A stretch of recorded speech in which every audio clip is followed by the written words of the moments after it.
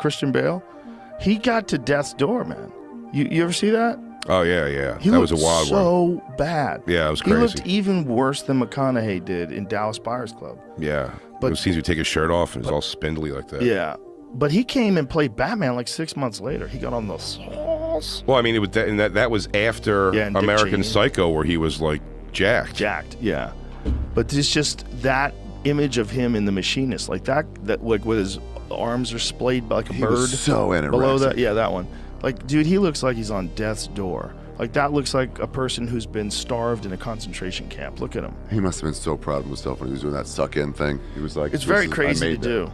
He seems to be okay with it, but like I said, I know McConaughey really got hurt from Dallas Buyers Club. He had a really hard time getting back from that.